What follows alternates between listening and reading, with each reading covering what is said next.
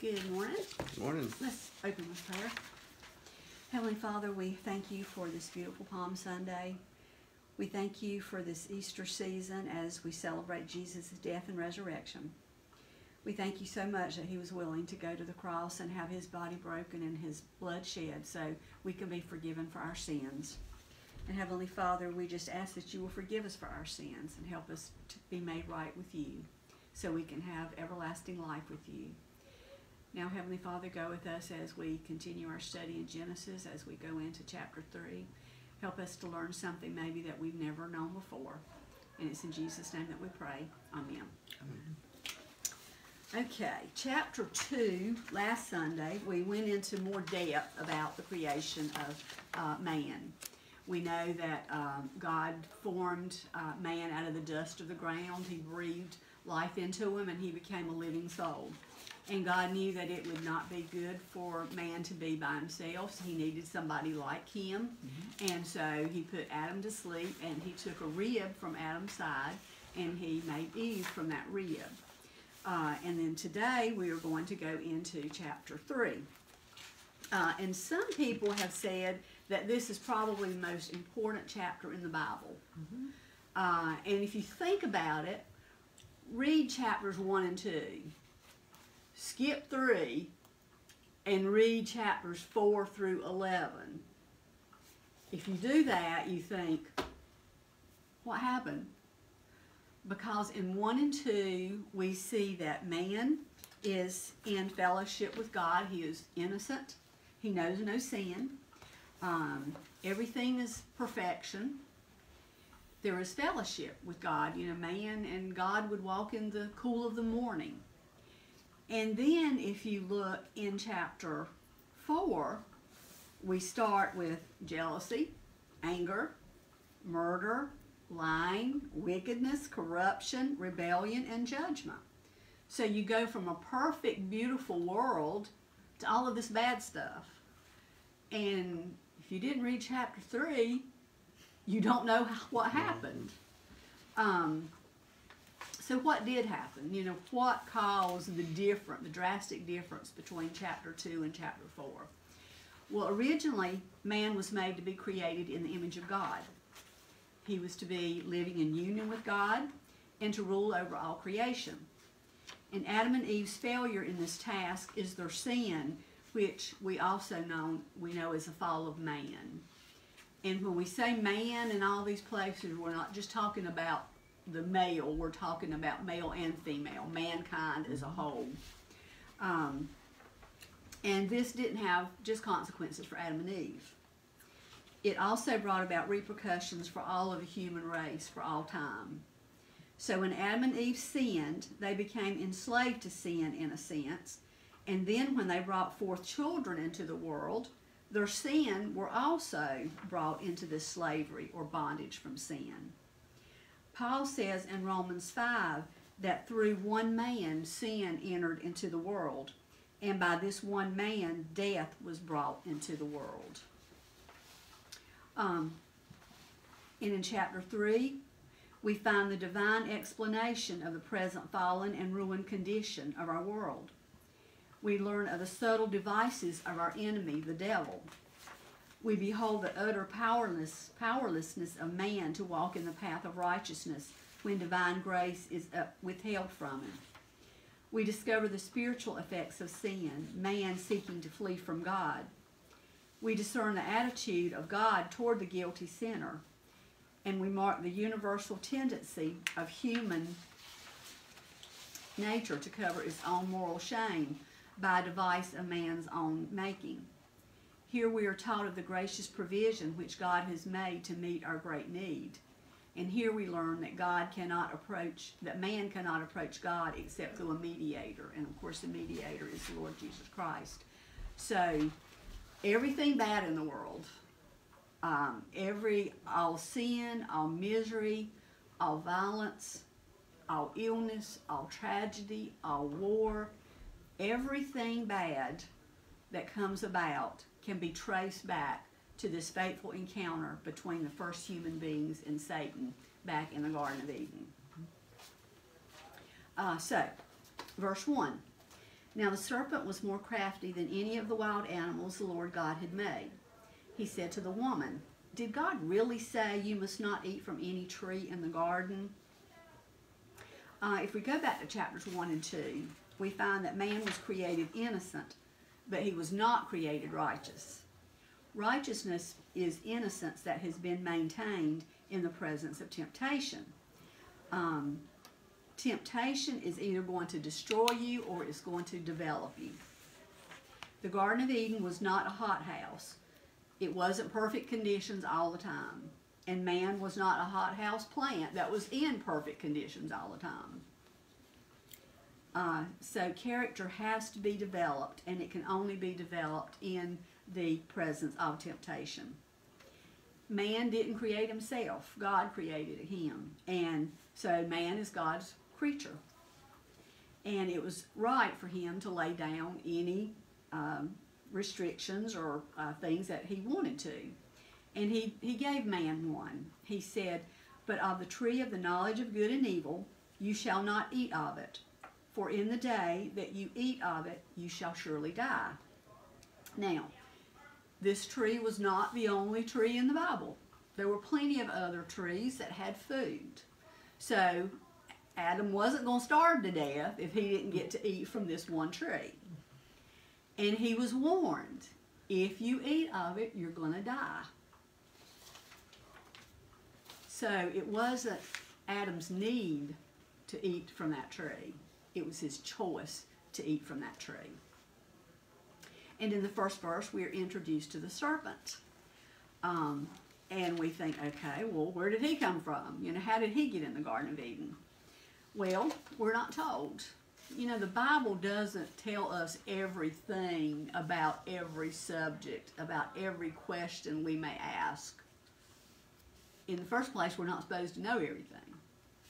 And in the second place, can you imagine how big the Bible would be if it went into every detail about every little thing? And the very first Sunday that we studied, and the guy said, you know, brevity, and he said, well, remember the story of creation was 200 and some words. He said, yeah, and if they had just put just a few hundred more, we wouldn't have so many questions. Right. But For everything. faith, you've got to have is ultimately same thing with what was happening here. Yeah. I'm going to either trust God and know that He's right, or I'm not, and I'm going to go my own way. Right, yeah. And that's been our choice from that, from the time God said, from the tree of knowledge of good and evil, you're not to eat. And we had a choice. And made the wrong one. And they ate it. Thank you, Adam and Eve. But anyway, we know that the serpent is the devil here. We don't know how long Adam and Eve had been in the garden before Satan appeared to them. And we don't know if Satan took possession of a snake's body or he just assumed the form of a snake. But we do know that he was in heaven at one time. He rebelled against God. He was thrown down to earth. And then somehow he ended up in the Garden of Eden.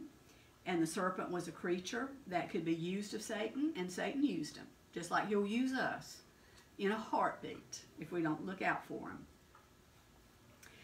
Verse 2, the woman said to the serpent, "We may eat fruit from the trees in the garden, but God did say, you must not eat fruit from the tree that is in the middle of the garden, and you must not touch it, or you will die." So we ask the question, well, why did the serpent approach Eve? Why didn't he go to Adam? Well, when God created Adam, he told him that he could eat of every tree of the garden, but not this one that was in the middle of the garden. Well, Eve was created after that. She wasn't there listening to the conversation with God telling Adam not to eat of this tree, because she was created after that. So she got her information secondhand. She got it from Adam. Well, maybe she thought, well, Adam misunderstood. He didn't know what he's talking about. Or, well, maybe Adam wasn't supposed to eat it, but it's okay for me to eat it. So the serpent approached woman first. And Dr. McGee says, I think that woman was created finer than man. She had more compassion and sympathy in her makeup. She was probably more open to suggestions than the man. I think a woman has a nature that is more inquisitive than a man's. She is the one today who goes into the cults and isms more than anyone else, and a lot of times leads men into them. In fact, many of the founders of cults and isms have been women. But Satan knew what he was doing, and he had a very subtle message, or method as he came. He asked her this question, which cast doubt on the Word of God. Did God say that you shall not eat of every tree of the garden? He raises a doubt in her mind and excites her curiosity. And she answered, well, we can eat of all the trees, but this tree, God has told us, you shall not eat from it or you will die. If you touch it, we will die. What did Eve do? She added to it. God didn't say anything about if you touch it, you'll die. But she added that. And we have been warned in the Bible, don't add to it, don't subtract to it. That's right. And Eve added to it. Verses 4 and 5. You will not certainly die, the serpent said to the woman, for God knows that when you eat from it, your eyes will be opened, and you will be like God, knowing good and evil. So basically he was saying, oh, you're not going to die. That's ridiculous. That's impossible. He questions the love of God and the goodness of God. If God is good, why did he give you this restriction? And he may have even said, if God didn't want you to eat it, why did he put it there? The serpent implies that God is not righteous when he says you will not die. And he questions the holiness of God by saying, you're going to be gods yourselves. For God knows that when you eat it, then your eyes will be opened, and you will be as gods, knowing good and evil. The serpent suggested to the woman that God had not really forbidden the fruit for her good, but was rather keeping good from her.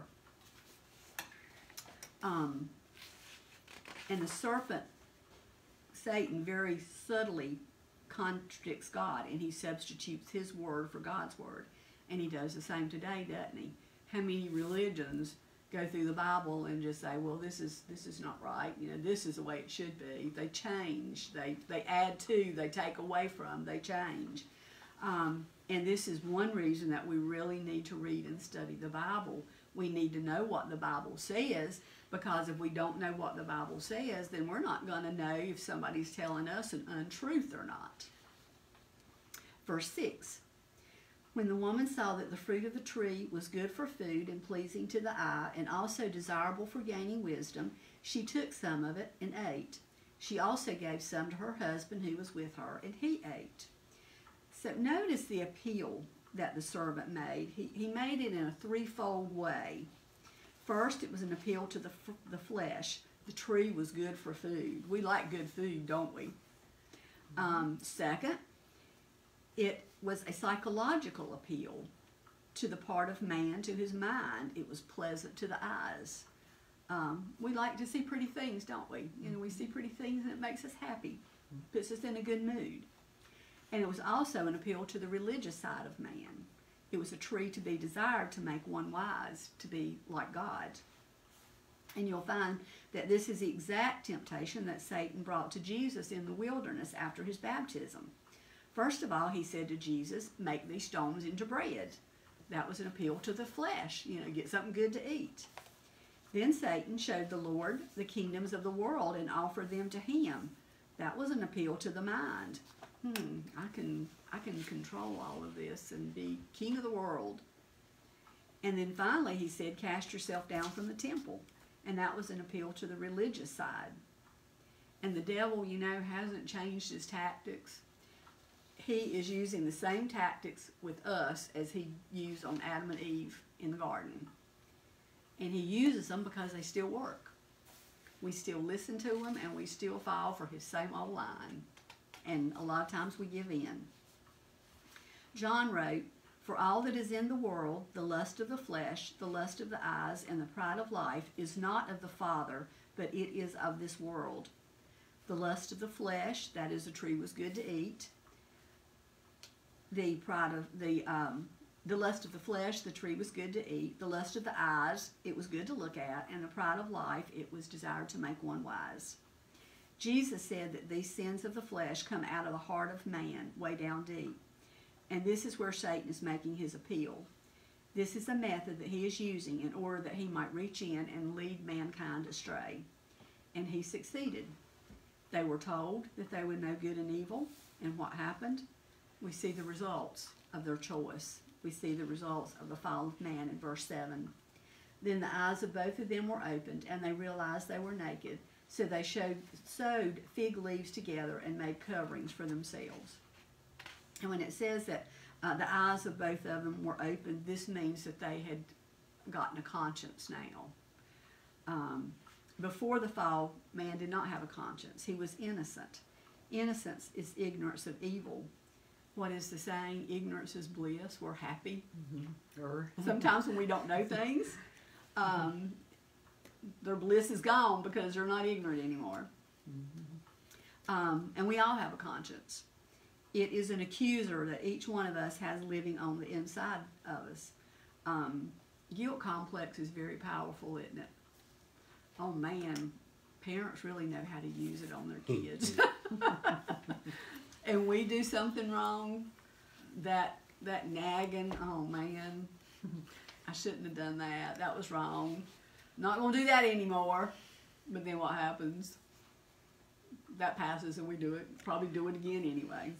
But that guilt complex is God made into us. You know, He put into us. So we know what's right and wrong, and we should feel bad when we do wrong. So the knowledge of good and evil was achieved by the rejection of good and the embracing of evil. They knew they were naked, so they sewed fig leaves together to cover themselves. Have you ever noticed that the fig tree is the only tree that is specifically mentioned in these chapters? It's the only one that says what the name of the tree is, what type of tree it is. And the knowledge of good and evil is always pictured as an apple tree. You know, you see Eve holding the forbidden fruit, and it's an apple. It was probably not an apple. Scripture does not say anywhere that it was an apple tree. The Hebrew word peri, P-E-R-I, that is used in this scripture is a generic word for fruit.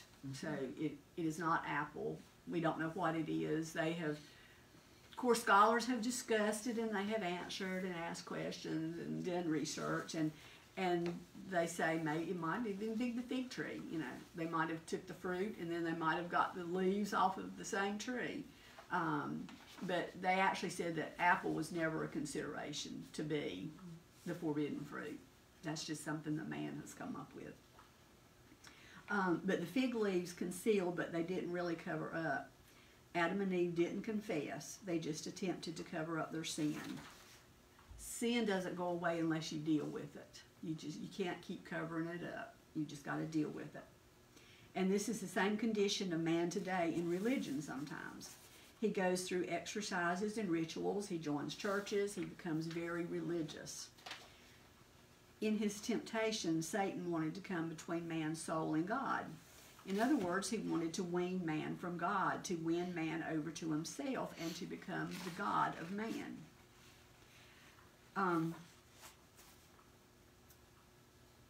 So Eve saw that the tree was good for food, it was pleasant to the eye, and it was desired to make one wise. So Satan works from the outside to the inside. But God begins with man's heart. Religion is something you rub on the outside, but God does not begin with religion. Christianity is not a religion. Christianity is a relationship with the Lord Jesus Christ. We can be religious about a lot of things, can't we? Some people are religious about their exercise routine and eating healthy. Obviously, I'm not one of those. But you can be religious about Islam. I guess you can probably be even religious about being an atheist. And look at Judas. You know, Judas was an apostle of Jesus. He was a treasurer of the group. And what did he do? He betrayed Jesus. So he may have, and even in the thing Friday night when he did his monologue, he said, I was a fake. I was never saved. But I looked good. I looked like I was religious. And people can look religious. You know, you can't look on their outside. You got to look on their heart, and God is the one that does that. Think about the Pharisees back in Jesus' day. They were very religious on the outside, but what did they do? They were jealous of Jesus. They had him crucified. God's son. They said they loved God so much, and they had all these rules and regulations, and then they had his son killed. So they looked good on the outside, but they were rotten on the inside. So Adam and Eve, instead of confessing their sin, sewed the leaves together as a covering. And men are still going to church and going through religious exercises and good works instead of confessing the sins of their heart. And again, you have to deal with your sin. Verses 8 and 9. Then the man and his wife heard the sound of the Lord God as he was walking in the garden in the cool of the day. And they hid from the Lord God among the trees of the garden. But the Lord God called to the man, Where are you? Religion will separate you from God, and Adam is lost. Adam is lost, and it is God seeking him, and not man seeking God. God's search for man is pictured all the way through Scripture. Paul wrote in Romans, there is none that seeketh after God. Jesus said, you have not chosen me, but I have chosen you. And John said, we love him because he first loved us. God seeks out man, and he offers man salvation. It all begins with God. It does not begin with us. Verses 10 through 12. He answered, I heard you in the garden, and I was afraid because I was naked, so I hid. And he said, who told you that you were naked? Have you eaten from the tree that I commanded you not to eat from? The man said, the woman you put here with me, she gave me some fruit from the tree, and I ate it. So Adam never says he did anything wrong. He never says he made the wrong choice. He never says, I shouldn't have done it. He never says, I shouldn't have ate it, and I shouldn't have let Eve eat it. What did he do? He passed the blame. Yeah. He blamed woman. But you know, he also blamed God, the woman that you gave me. Oh. So he was basically blaming God and woman. Never admitted that he did wrong. And then in verse 13, then the Lord said to woman, what is this you have done? The woman said, the serpent deceived me and I ate. What did she do? Blame the serpent.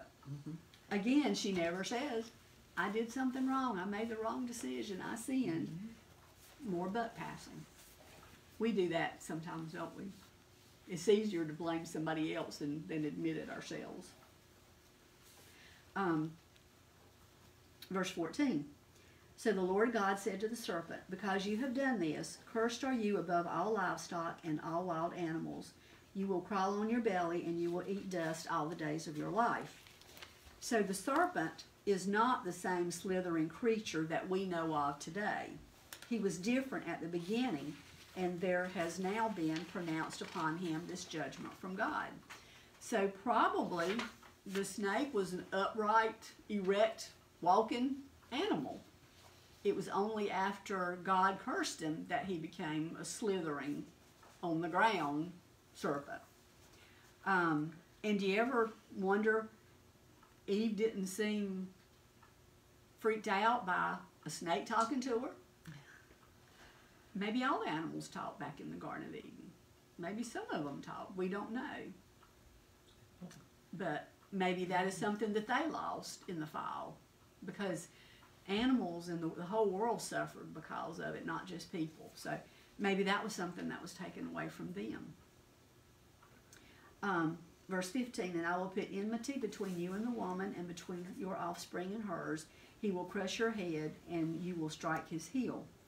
So God is saying, I will put enmity between you, Satan, and the woman, Mary, and between thy seed and her seed. Enmity, of course, means hatred, hostility, just not getting along. And notice it says her seed.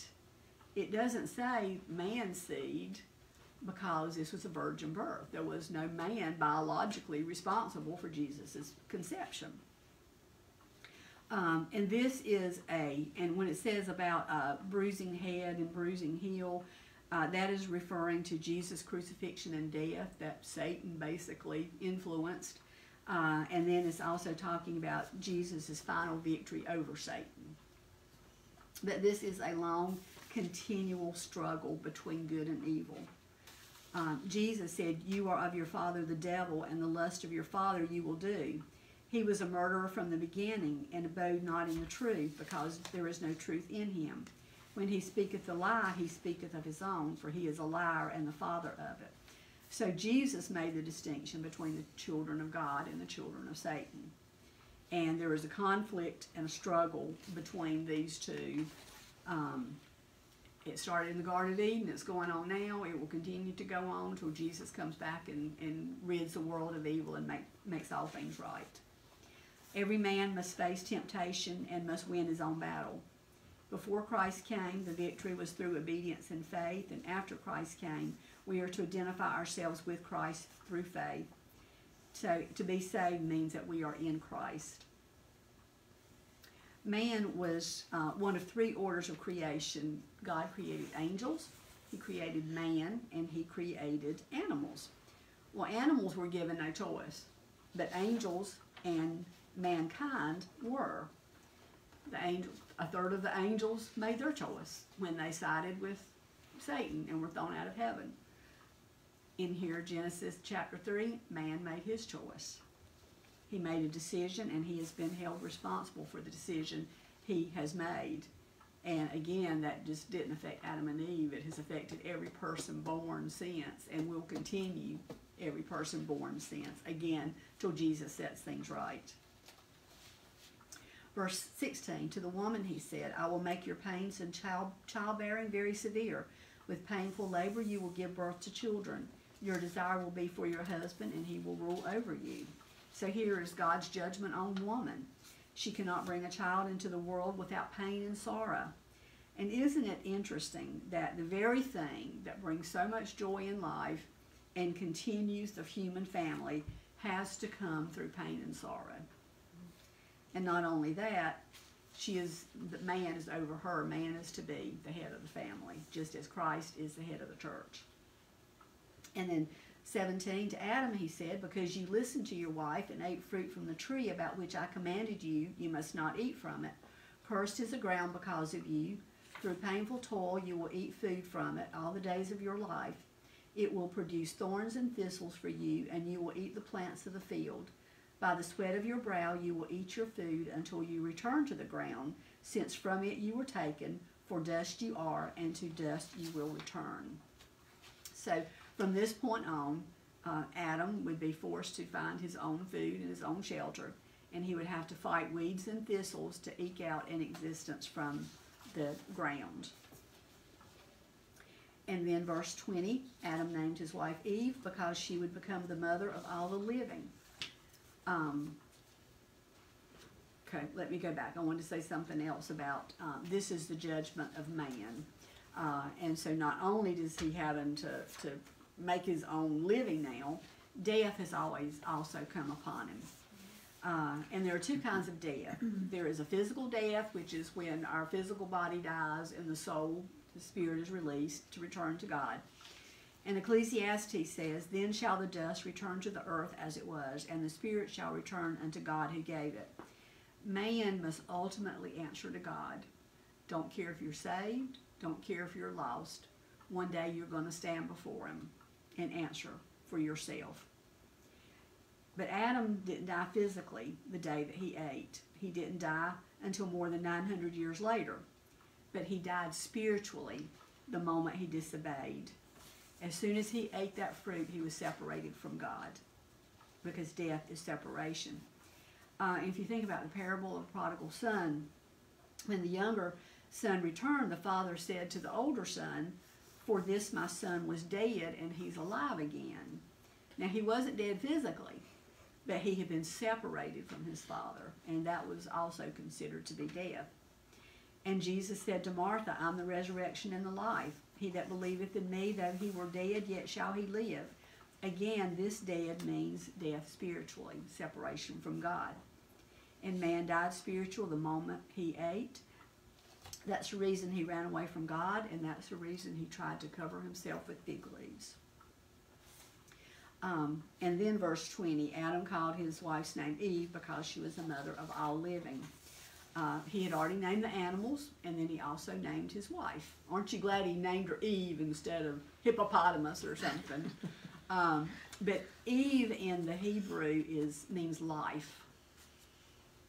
And then 21, the Lord God made garments of skin for Adam and his wife and clothed them. So in order to have the skins of animals, the animals had to be killed. This was the first sacrifice.